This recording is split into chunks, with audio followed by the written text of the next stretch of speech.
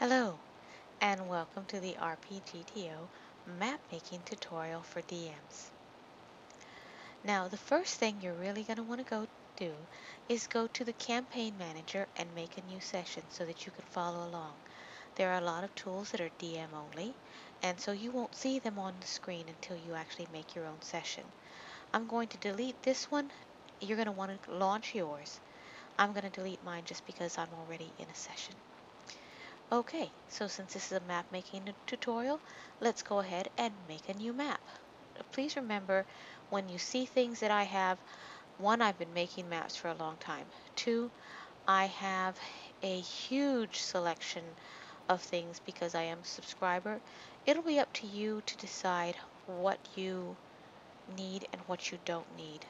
Um, and I have a friend who's been running the games for a year and has never needed any of the subscriber functions. So it's up to you what you want. So first things first, let's go ahead and make a new map. Now I always minimize the die roller. Way over there on the right hand side you're going to see the die roller. It's shrunk just to give me more room to see the actual tiles. So nice blank map. Let's go ahead and use the dungeon tiles because those come free to every user. The way you do this is to choose the tile you want, left click on it, and then drag it right on over to the map. Say you want a nice handy fireball trap, go ahead and put your fireball right there where you want it. Then make a little note to yourself, because a trap isn't a trap if the players can see it. So make a little note to yourself where you put it, fireball trap, and there it is. Then you right click on that tile, and you're going to want to move the tile to the back. Once you do that, it is completely hidden. No spoilers for your party. And there you have it. Always make sure you put your map note right exactly on where you want that to click on it so that you can do your reveal. Now, map notes are also by default private, and that's shown in the blue. Let's go ahead and add a few more features to our map. This is very, very handy for doorways. So we put our doorway, and when the party opens it, open doorway. But until the party opens it, that door is closed. And so you have a closed door, and when they open it, you can move that tile to the back and magically the door opens. Remember that you can only manipulate the map when you're in map mode. So if you're in PC Journal tab, you can't change it. Let's go ahead and go to the drawing tools. First click on the drawing tools at the top, and then you have your different options available to you. And let's go ahead and show you how to use the different tools. Grid snap, no, that's straight line draw. Now the difference between straight line draws is it's going to draw a straight line from point A to point B. Grid snap actually puts it right on the grid itself. There is an exception to that. If you end exactly in the middle of a grid, then it will end and give you a very nice line that's very, very handy actually to use to show which direction stairs go. And you see me right here ending it right in the middle of a line. Nice straight line that very much gives you that progression for a stairway. I'm going to go ahead and do that real quick because a friend showed me that trick, and I use it on all my stairs now. And this way they don't have to ask, the party doesn't have to ask you, does it go up or down? Now here's also another quick trick. When you want to rotate the tile, you can right click on it and then choose the rotate tile selection, or you can left click on it and then clicking on your right mouse button will rotate the tile. So that way you can spin it in 3/4 of a circle in half a second, no problems. And here you see where we're erasing. You can erase 3 ways: by choosing the little eraser, which erases a small section, by using rectangle erase, where it will erase a large section, or you can go up to map and you can scroll down and choose clear all drawing. Make sure that's exactly what you want to do, because it will erase it off the entire map. Now let's go ahead and just add a few more fun features to our map. You can make beautifully detailed maps. You can make very, very simple maps. I have a ton of them for all sorts of different occasions, and I use them for everything. Again, quick, easy, hold it down the left mouse button and right click on it, and you can turn it any way you want to. You can also make the alcoves very, very nice, very, very sharp, just by adding one little one by one. You see where I moved the tile to the front because I wanted the staircase there, and nice sharp edge. Let's go ahead and just do a little cleanup on this map, more to show you what all you can do. We're not going to finish this map today at all. I don't think that would be helpful for you at all. It's seamless and detailed as you want it to be, or as simple.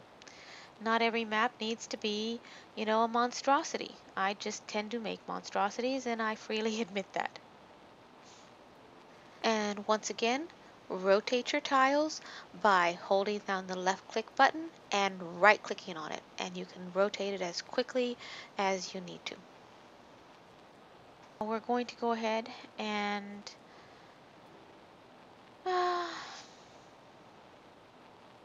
watch me make a little bit more room, mostly because I can't help myself. You think I love map making uh, just by seeing the sheer number of maps I have and the complexity of the maps I have, actually. And that reminds me, there's a lot of things that you want to do for yourself.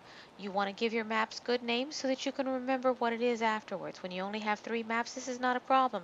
When you have 50 plus, this can be a little bit of a problem. Um, you're also going to want to usually make it invisible so that you can reveal it in the way you want it, and that's done by going up to the map tool, make map invisible. I'm switching over maps so that you can see one of my more complex ones to show you just how much you can do. You can make really, really huge maps, you can layer them very, very detailed, and you can also reveal them as you need to. This is my library. Until you see how many maps and tiles and that you can layer, it really kind of comes to life for you just what you can do. You can drag your map around by right-clicking on it and just dragging the entire map around. Now, I just need the library. I can just expose the library. Players don't get distracted by the tavern. And we know how many players get distracted by a tavern. And the library is an example of a very highly layered map. As I said, you can make your maps as large or as small, as detailed or as complex as you have tiles for. Now you can make an image into a map. That is a multi-step process and tends to lag the table out for some players, if not all of your players. So that's going to be something that you're going to want to decide for yourself if you want to use. Again, you can have map notes all over the place. You can describe, different aspects of the library. You can put notes to yourself about the NPCs and their descriptions. You can put that in journal entries also, but as a map note, it's very, very quick and easily accessible. But limited in application. After all, if you import the map for a completely different campaign, then your map notes for NPCs no longer apply. Here, I've gone ahead and made a couple of notes. 1 private, 2 public. Let's go ahead and zoom in so that you can very, very clearly see those. And you'll see that the private notes are in blue, the public notes are in gold. Your players can easily see them. And for layering, with that round table surrounded by chairs for your Knights of the Round Table, You will have no idea until you try it just how much trouble that sort of layering is.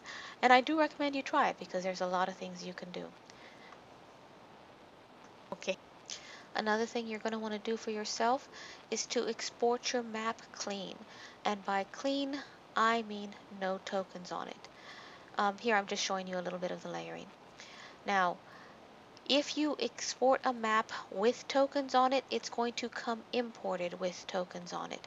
Here's an example of a map that I keep just to show you this example. They exported it with tokens on it, so when it comes in right in the middle of my game, it's imported with tokens on it. And me, I have absolutely got to delete those. Your party's going to want them deleted anyway because your leader wants to see at a glance who he needs to heal. Now this map is also a nice example because it comes with an image on it. Here you can use images, they just tend to lag the table. Now here they used the image and edited it heavily in order to be able to import it, and then put another room off to the side. Images will always paste right to that upper left-hand corner. You have no ability to move them. The only thing you can do is put them under a fog of war. Images will also layer. So if you have one that's bigger than the other, the bigger one will show whether or not you want it to. Here you see me using a token as a trap, okay? And I would just go ahead and make my monster, okay? And then I put all my traps, attacks, and effects on it. I usually will make him invisible or hide him in a fog of war. And this way I can very easily target my PCs with the trap without having to make separate die rolls and compare it to their AC. I can just target them as a monster would. Hit, miss, damage, whatever I need to do. Alright, let's next go back to the campaign manager and let's show you where to buy tokens and where your repository is. Repository first. Here you have all of your saved characters. I will show you how to do that under the DM tips, tricks, and tools. You have saved characters, you have saved maps, saved adventures, saved images, as well as public PCs, public maps, and public adventures. Now, that is a subscriber-only feature to be able to grab the public ones. Now go back to the current campaigns and go to the store. Here you have the tiles.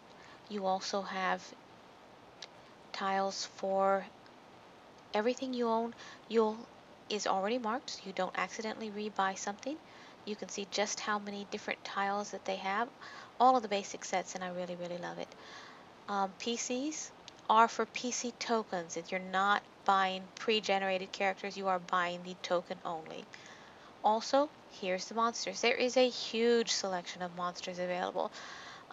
70 plus pages, and you buy those in packs. If you go ahead and you can buy the monsters themselves. Now, when you buy monster tokens, all you're buying is a picture. You have to buy the monster data in order to get the full monsters, and you buy those without their tokens.